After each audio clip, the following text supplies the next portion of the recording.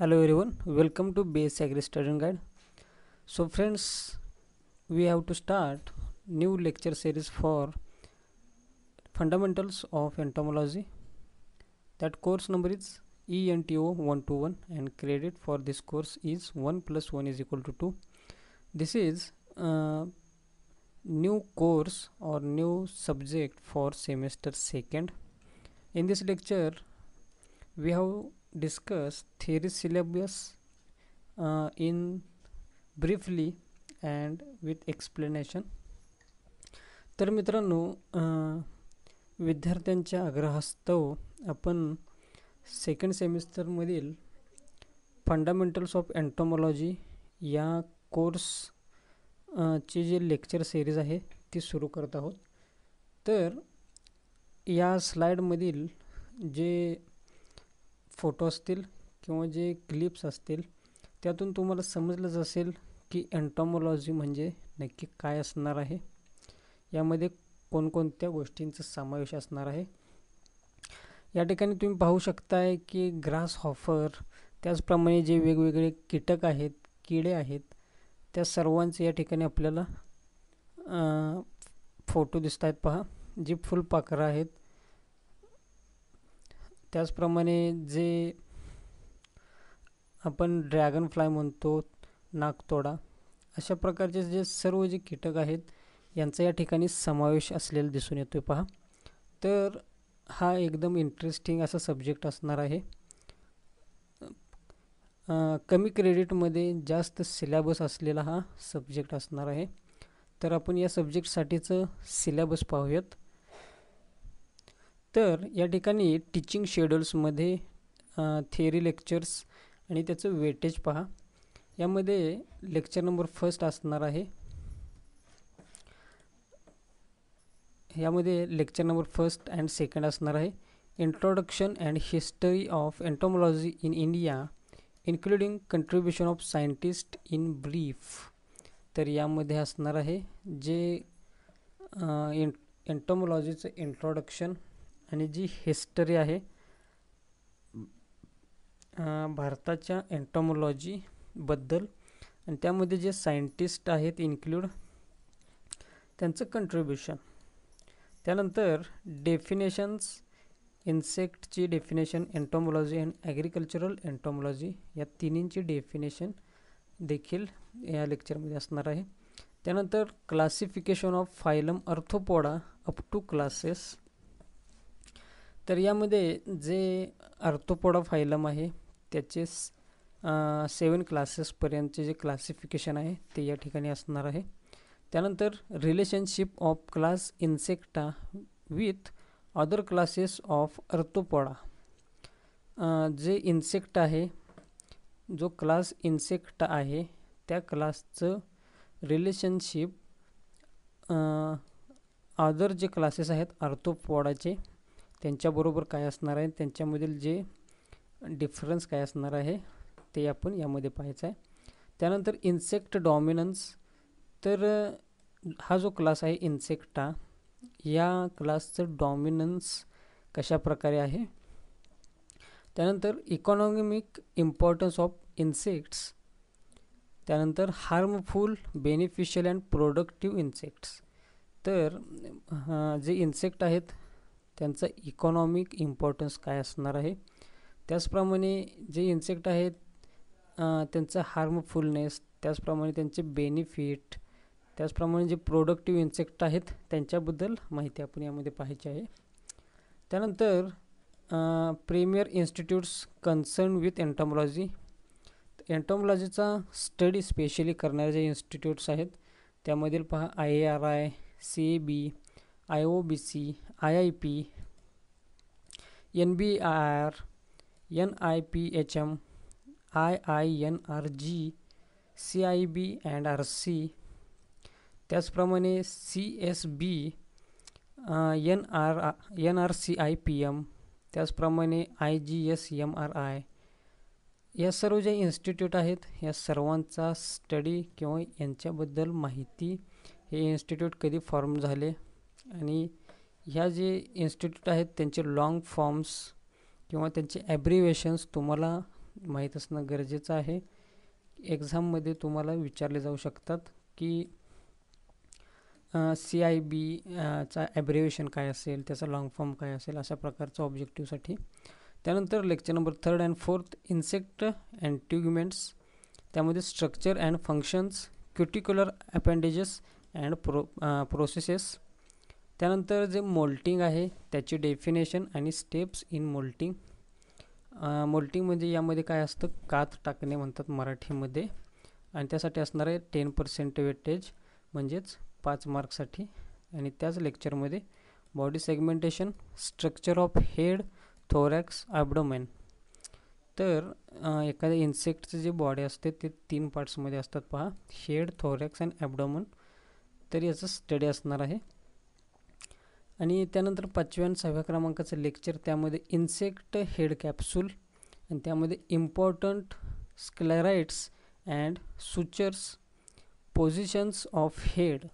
तर यामध्ये जे इन्सेक्टचं जे हेड कॅप्सूल आहे, जे बॉडी सेगमेंटेशनमध्ये जे स्ट्रक्चर आहे त्यामधील पहिलं हेड, त्याचं या ठिकाणी आपलं स्टडी असणार आहे. त्याचे जे स्ट्रक्चर्स आहेत आणि त्याचे मॉडिफिकेशन्स आहेत. त्याचप्रमाणे स्ट्रक्चर ऑफ थोरॅक्स अँड ॲब्डोमेन, त्याचे सेगमेंटेशन्स, appendages, processes, प्रेग्नेन्शियल and post जेनेटियल appendages and structures of male and female जेनायटल organ यांचा समावेश असणार आहे 5व्या आणि 6व्या क्रमांकाच्या लेक्चरमध्ये. आणि हे इम्पॉर्टंट लेक्चर असं असणार आहे, आणि त्यासाठी 20% वेटेज आहे. म्हणजेच थेअरीसाठी 10 मार्क्ससाठीचं जे क्वेश्चन्स असणार आहेत ते या लेक्चरमधून येणार आहेत.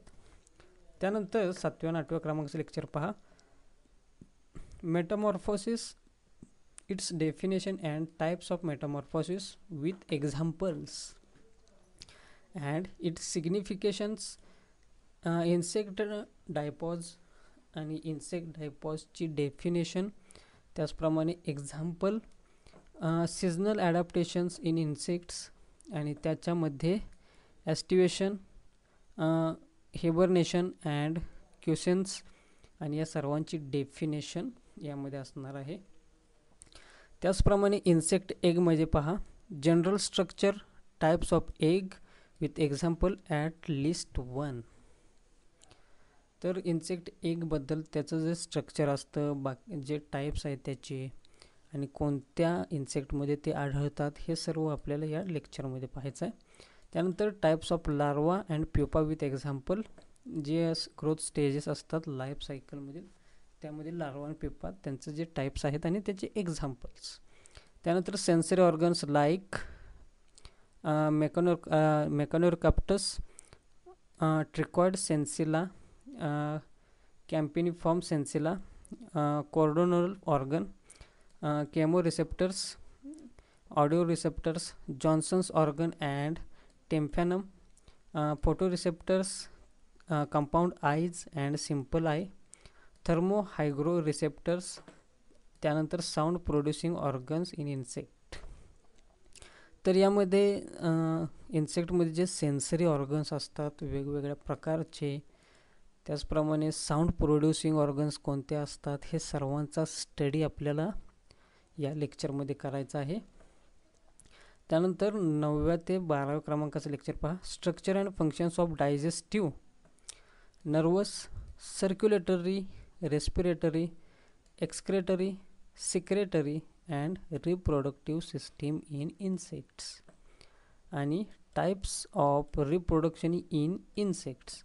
हे जे सर्व जे सिस्टीम्स आहेत, digestive, nervous, circulatory, respiratory, excretory, secretary आणि रिप्रोडक्टिव्ह सिस्टीम, या सर्वांचा स्टडी आपल्याला या लेक्चरमध्ये असणार आहे. आणि हे लेक्चर्स असणार आहेत 10 मार्क्ससाठीचे. आणि असे इम्पॉर्टंट असे ज्या सिस्टीम्स आहेत इन्सेक्टमधील, यांचा स्टडी यामध्ये असणार आहे. त्यानंतर 13व्या क्रमांकाचं लेक्चर्स पहा, सिस्टेमॅटिक्स. तर यामध्ये डेफिनेशन्स असणार आहेत, टॅक्झोनॉमी, सिस्टेमॅटिक्स, बायनॉमियल नॉमेनक्लेचर, ऑर्डर, फॅमिली, जिनस, स्पेसिस, सबस्पेसिस, बायोटाइप. यामध्ये या सर्वांचे ज्या डेफिनेशन किंवा त्यांचं जे कन्सेप्ट क्लिअरिंग असणार आहे ते यामध्ये असणार आहे. त्यानंतर बायोनॉमियल नॉमेनक्लेचर डेफिनेशन आणि त्याचे रूल्स काय असणार आहेत ते. त्याचप्रमाणे classification of class इन्सेक्टा up to orders हे आणि हे सर्व हे असणार आहे, लेक्चर असणार आहे 5 मार्कसाठीचं. त्यानंतर 14 क्रमांकाचं लेक्चर पहा, study of important insect order, important distinguish टेक्झॉनॉमिक characters of orders, families. त्याचप्रमाणे जे ऑर्डर्स आहेत त्यांचं जे सर्वांचे जे फॅमिलीज आहेत ते सर्व आपल्याला यामध्ये पाहायचे आहेत. त्यामध्ये कोणकोणते येतात पहा, ऑर्थोप्टेरा, ॲक्रिडी, टेटिगोनेडी, ग्रिलिडी आणि ग्रायलोटोपडी, डेक्टोप्टेरा, मेंडिटी, ब्लॅटिडी, ऑटोनाटा, आयसोप्टेरा, टर्मिटेडी, थायसोनोप्टेरा, थ्रिपिडी. तर या सर्वांचं स्टडी असणार आहे इन्सेक्ट ऑर्डरची. त्याचप्रमाणे हेमेप्टेरा, लेपिडोप्टेरा या सर्व जे ऑर्डर्स आहेत त्यांचा स्टडी यामध्ये असणार आहे. त्यानंतर कोलिओप्टेरा, त्यानंतर हेमिओप्टेरा, चॅल्सिडी, या सर्व ज्या ऑर्डर्स आहेत, हे जे सर्व जे किंगडम्स आहेत त्यांचा सर्वांचा जो स्टडी यामध्ये असणार आहे, त्याच्यामधील जे ऑर्डर्स असणार आहेत ते आपल्याला यामध्ये स्टडी करायचे आहेत. आणि हे लेक्चर्स असणार आहे 10 मार्कसाठीचं. तर तुमच्या सेमिस्टरच्या शेवटच्या काळामध्ये हे लेक्चर्स असणार आहेत. त्यामुळे एक्झाममध्ये या 14 ते 19 या लेक्चरचा अभ्यास चांगल्या प्रकारे करणं गरजेचं आहे. आणि कदाचित हे जे लेक्चर्स आहेत ते तुम्हाला अवघड वाटू शकतात. त्यामुळे याचा स्टडी तुम्ही आधीपासूनच सुरू करणं हे गरजेचं आहे. तर हे होते सिलेबस फॉर फंडामेंटल्स ऑफ एंटोमॉलॉजी यासाठीचं. तर मित्रांनो, हे जे एंटोमॉलॉजीचे जे लेक्चर्स असणार आहेत ते तुमचे जे लेक्चर नंबर्स असतील त्याच्यानुसार नसून एखादं लेक्चर किती मोठं होईल किंवा त्यामध्ये किती माहितीचा समावेश असेल, किती सिलेबस कवर होत असेल याच्यानुसार असेल. तर हे होते lecture number 1 for एंटोमॉलॉजी, fundamentals of एंटोमॉलॉजी या कोर्ससाठीचं. तर मित्रांनो, हे जे सिलेबस आहे हे तुम्हाला नक्कीच समजलंच असेल. यामधील कोणकोणते लेक्चर्स आहेत ते इम्पॉर्टंट आहेत ते तुम्हाला आता समजून आले असेल. तर मित्रांनो, ही होती अशी माहिती की ज्या माहितीचा किंवा ह्या अभ्यासक्रमाचा उपयोग तुम्हाला नक्कीच तुमच्या अभ्यासामध्ये होईल अशी मी आशा करतो. चला तर मित्रांनो, आता भेटू पुढील व्हिडिओ लेक्चरमध्ये नवीन माहितीसह, नवीन विषयासह. आता मी तुमची रजा घेतो. धन्यवाद.